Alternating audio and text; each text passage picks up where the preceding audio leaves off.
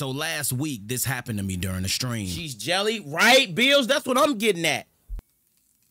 What just happened? And that was just the first time I thought it was a fluke. Chat, there go my PS5. Oh my God. This led to me searching online to try to figure out what was going on. I don't know if y'all can see the dust.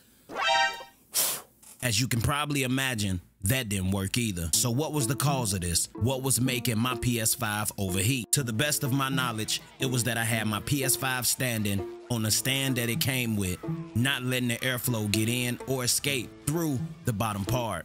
I wound up going to Amazon and found this PS5 stand with 2 cooling fans. It also has charging stations for your controller, but that's besides the point. I really was interested in the cooling fans towards the bottom of the PS5, hoping that it would help. Box kind of looked a little crazy because when I got it, I was excited, was ready, hoping it would fix the issue, and it did. I've been playing the PS5 for about a week or two. I wasn't gonna review this after one day because that could have just been a fluke. It's been a week or two. I've been playing the PS5 longer than I played it other times, and it hasn't shut off at all. Mainly, it's probably because this thing comes with a fan, or it just gives the bottom part of the PS5 ventilation. Because if you don't know, the thing that they give you, the stand that they give you for your PS5 is this, but there's a bottom part to your PS5 and it's a ventilation, it's a vent at the bottom of your P5. So I want to assume that's probably why I was overheating and shutting off. At least it shuts off when it overheats. It could stay on and just damage itself more. So at least it does that. But yeah, I had to do something, and this really helped. Here it is right here. Comes with the USB slot right here that you hook into the back of your game. And once you hook it into the back of your game, it turns on. The fans at the bottom, as you can see, the fans. 2 controller slots, 2 controller slots, front part of it. They're both green when nothing is on them, and then they're red once you put a controller on the slot. I think that's kind of backwards. It should be red when the controller's not on there. But anyway, 3 USB slots. I think that's 1 extra. Or no, that's the total amount that you have. You got 1 in the front and 2 in the back.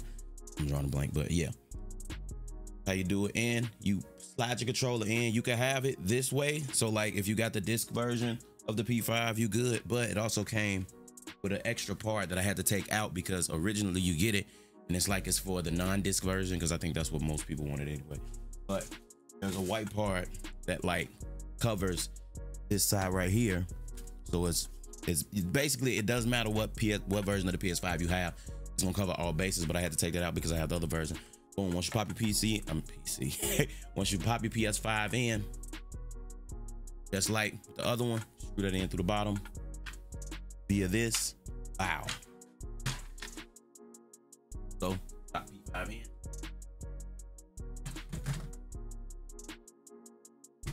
Wow. And now, really ain't gotta screw it, but extra. Bottom.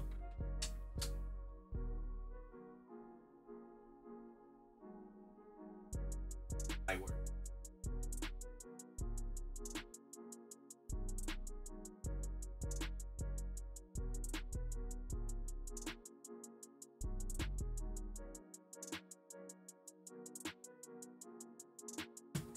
Nice tight. USB port in the back. You're not gonna lose out on ports. Like I said, it gives you 3 in the front. Back.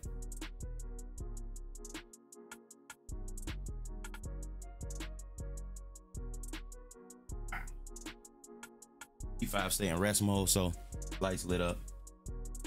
Boom. 2-time fantasy champ. Back to back. Gonna be another one this year. Yeah.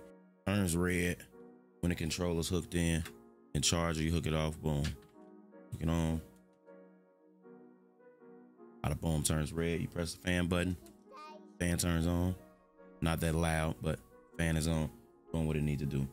Comes with these little clip things that you could put on the bottom. Hopefully my fan can get that. But basically you hook it in to the bottom part of your controller. And then that's how your controller just clamps in. See, you hook it in at the tail end of your controller right here. Right here. Wow. Then you hook it in. Boom. And that's how your controller is able to pop in. Boom. It'll turn red letting you know that one of the controllers is on there. Wow. Got 3 USB slots in the front. You need, it uses one of the USBs in the back to hook it in, so it hooks to the back of your PS5.